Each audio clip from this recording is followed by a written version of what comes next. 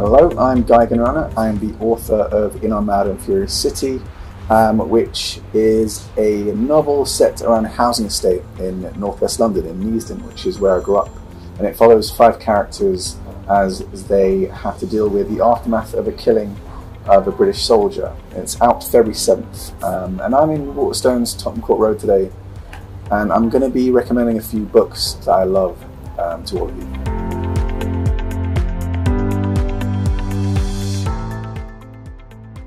First book is Another Country by James Baldwin, and it's not the book that you begin reading Baldwin.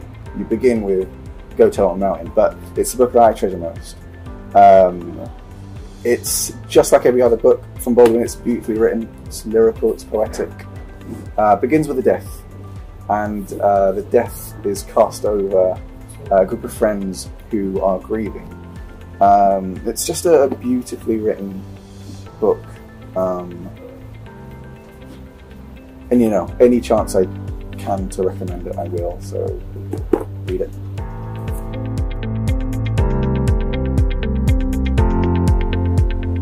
The next book is Woman at Point Zero by Nawal El-Sadawi. This is a writer who means a lot to me. The book is about a woman who is narrating, who kind of tells her story about how she ended up in prison after killing a man who mistreats her. She's recounting it to a psychiatrist.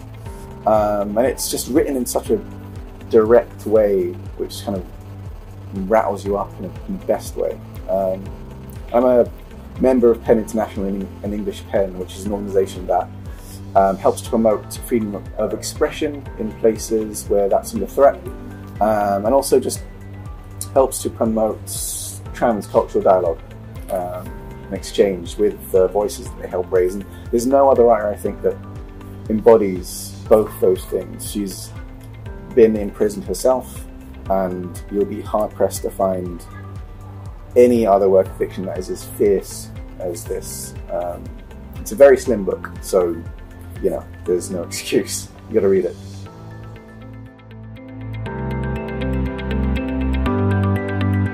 The next book is Malloy by Samuel Beckett, and it's the first Beckett book that I read, the first novel.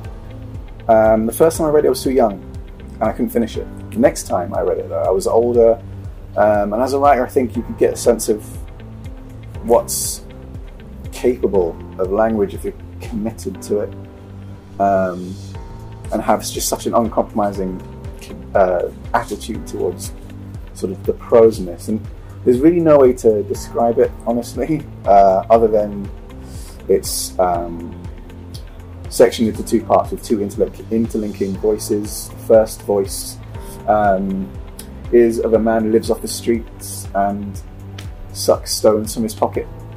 And the next section is about father and son. The father is a policeman who is searching for the previous man. And I went on a tear of reading Beckett's novels and plays after reading this, so hopefully it'll have the same effect.